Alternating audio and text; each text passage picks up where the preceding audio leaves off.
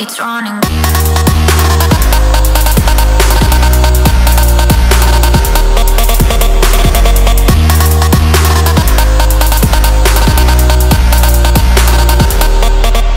It's running.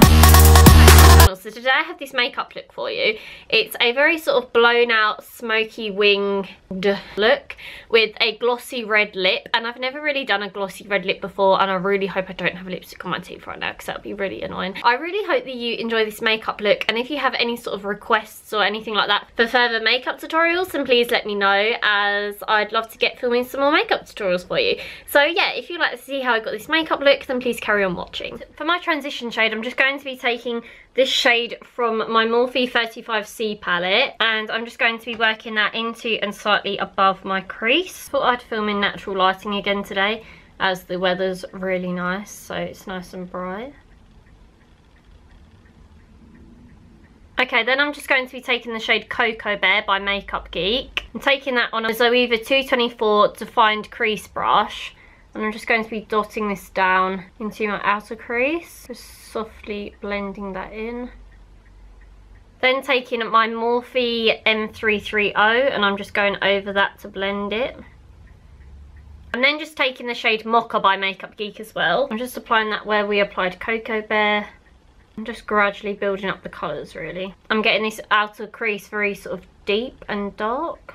Going back in again to blend that. Then I'm going to be taking the shade Hot Chocolate by Anastasia Beverly Hills. Again, I'm just working that into that outer crease. Now for the liquid eyeliner. It doesn't matter if your wing doesn't turn out perfect, because we're going to be sort of overlapping the wing anyway with some black eyeshadow. Okay, then what I'm going to be doing is taking the shade Corrupt by Makeup Geek, which is a matte black eyeshadow. And I'm just taking my Morphe M507, and I'm literally just going to be flicking that eyeshadow into that liner very delicately, because I don't want to like mess this up. So I'm sort of just blending it into that eyeliner, or smudging it in. And also just packing some into that outer crease as well. Pulling some down towards the liner and my lid. Taking my blending brush and just going over that. And you just want to build that up to the intensity that you want it to be, so just keep reapplying and blending it. I'm just taking more of Hot Chocolate and Mocha from Makeup Geek and Anastasia Beverly Hills to just blend that black out a bit more. And just going back in with my fluffy brush.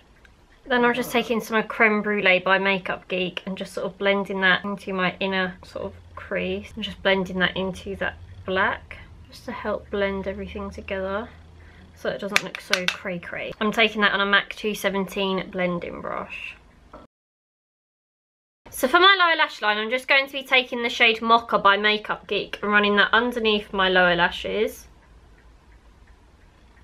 I'm just taking that on a Morphe M506. I'm then just mixing a little bit of Cocoa Bear with that as well. Then to lighten that up a bit, I'm just taking a little bit of Creme Brulee, also by Makeup Geek. I'm just running that on top of both shadows. Then I'm just taking a little bit of Corrupt and just sort of taking that underneath and sort of meeting it with that wing. For my inner corner and for my brow bone, I'm just going to be taking my Matte White Eyeshadow by KIKO, and I'm just going to be applying that to the brow bone and to my inner corner. I'm going to be fixing this eyeliner as well, because for some reason it's cracked. So if you saw my last tutorial, you'll see that I picked up the Urban Decay highlighter in Sin. I'm going to be taking my Benefit What's Up stick highlighter, and I'm just going to be applying that onto my cheekbones, the bridge of my nose, tip of my nose, and then going over that with the powder highlighter from Urban Decay.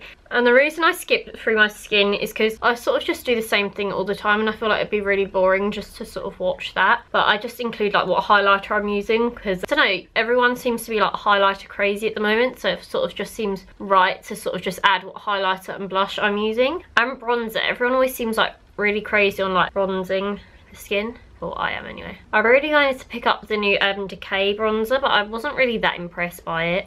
I don't know if I'm the only one that thought that, but I don't know, I swatched it on my hands and it wasn't that like amazing as I thought it would be. Just taking my Urban Decay one.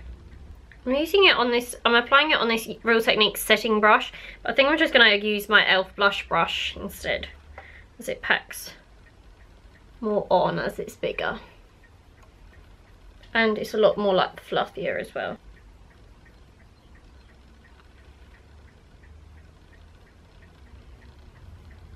Just contouring my nose to add a little bit of definition to the sort of centre part of my face.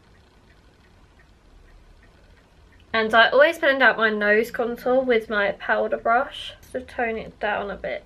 Please do remember that on camera most of the time my makeup looks a lot more sort of harsh than it does in person, because obviously it's like picking up every single thing on my face. So yeah. Then I'm just bronzing the skin with my Makeup Forever Pro Bronze Fusion in the shade 30M.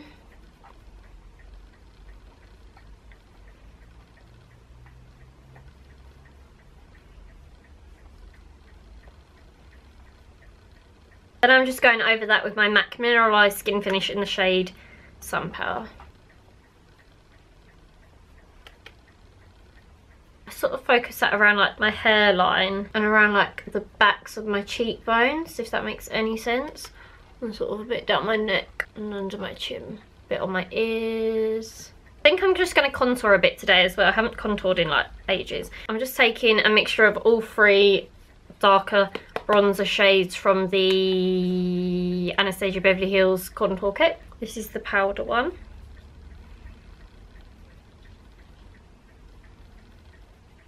Just cutting that cheekbone, tiny bit under my chin, under my lip. Taking a bit of the banana shade and I'm just going to take that underneath where we just contoured. For blusher, I'm just taking my Clinique Cheek Pop in Melon Pop. Okay guys, please do ignore my ears and my hair. I'm going to be filming a hair tutorial in a second. So yeah, that's why my hair's pulled off my face like this in a headband. So for the lips, I'm going to go for something a bit different. I'm going to be applying a red lip. And I'd never normally do that with like something like this dramatic, but I just wanted to do it. I'm going to be applying the Primark red lip pencil. This is in, doesn't even actually say anything. No, it doesn't actually say anything, but I'm just guessing it's the red one. I don't know. Just going to be applying that. And obviously you could keep it nude like how I have it now. But I just wanted to do something different. Something different. I say that all the time. What I have on my lips right now is some of the Soap & Glory, I'll get it in a minute, the like lip plumper thing. Okay, then I'm just going in with a little bit of MAC's Relentlessly Red lipstick. Okay, and then I'm just going to be taking the Anastasia Beverly Hills lip gloss in the shade Socialite. Socialite. On top. I've never actually worn this colour before. But her glosses are literally like my favourite. So, like, if you want a lip gloss that's pigmented with colour, get an Anastasia Beverly Hills one. You won't regret it. Just going to tidy up around my lips with a bit of foundation or concealer. I think a bit too much concealer on the back of my hand. So guys, that's the end of this makeup tutorial. I really hope that you enjoyed it, and I really hope I don't have lipstick on my teeth right now. So yeah, I really hope that you enjoyed this video. Please like this video if you liked it. Subscribe to my channel if you'd like to see more upcoming videos from me, and I'll see you in my next one. So take care, bye!